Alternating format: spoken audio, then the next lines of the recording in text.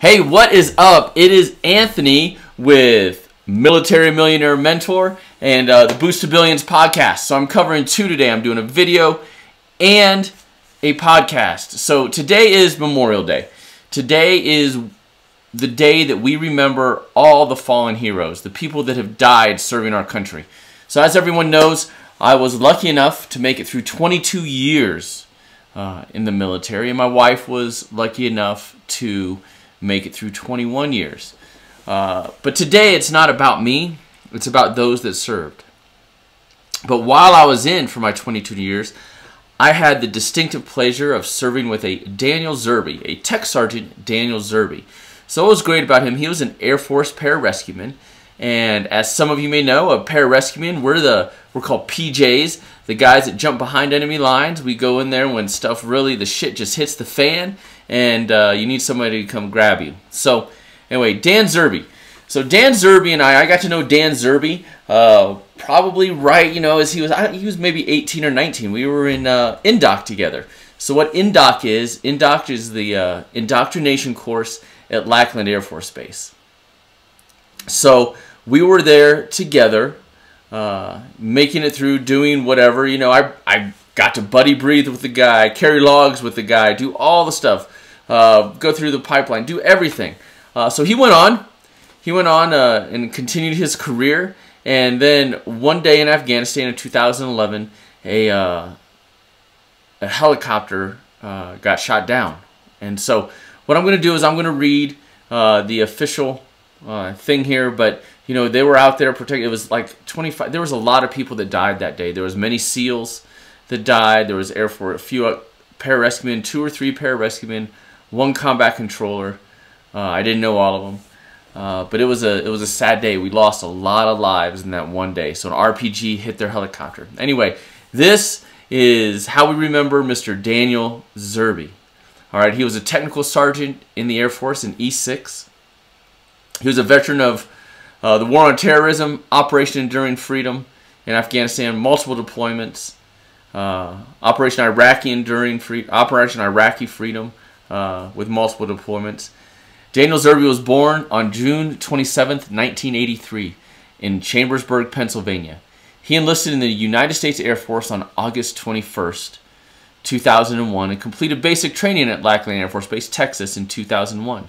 After completing the United States Air Force Pararescue training pipeline, Sgt Zerbe served as a pararescueman with the 38th Rescue Squadron at Moody Air Force Base, Georgia, in March 2003 to May 2006. He then served as a PJ and Special Tactics team member at the 24th Special Tactics Squadron, or what we would call the 24 STS, at Pope Air Force Base in North Carolina, from May 2006 until he was killed in action when a CH-47 Chinook helicopter he was aboard was shot down in Afghanistan on August 6, 2011. During this time, Tech Sergeant Zerbe deployed multiple times to Afghanistan in support of Operation Enduring Freedom and in Iraq in support of Operation Iraqi Freedom. Daniel Zerbe was buried at the Arlington National Cemetery. His second Bronze Star with Valor citation read, "For exceptionally valorous achievement as an assault force pararescueman for a joint task force in support of Operation Enduring Freedom. On this date, Sgt Zerbe's bravery under fire and decisive actions were instrumental to the elimination of a high-ranking Taliban facilitator and enemy combatants. During an intense firefight without regard for his own personal safety, Sgt Zerbe exposed himself to enemy contact and maneuvered to a position of tactical advantage, enabling him to eliminate armed enemy combatants. His actions were crucial in ensuring protection of the assault force and the success of the mission. Through his distinctive accomplishments, Staff Sergeant Zerbe reflected great credit upon himself, the command, and the United States Air Force."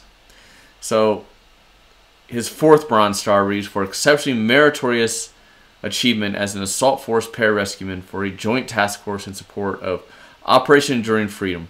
During this period, Sgt Zerbe conducted several objectives resulting in multiple enemies eliminated and detained. He led the full spectrum medical and rescue planning, ensuring the successful execution of the task force's highest priority missions. On 4 August 2011, Sgt Zerbe and his team responded on a mission to eliminate or capture a high-value Taliban commander in Afghanistan. His helicopter was attacked in the target area by enemy fighters and was shot down by a rocket-propelled grenade. Through his distinctive accomplishments, Technical Sgt Zerbe reflected great credit upon himself, his command in the United States Air Force. So there was so much more to Dan Zerbe than just reading this. You know, he was remembered. You can go online, you know, type in his name, see what his family, see what his friends had to say about him at his funeral. He was only 28 years old when he died. He was very, very young.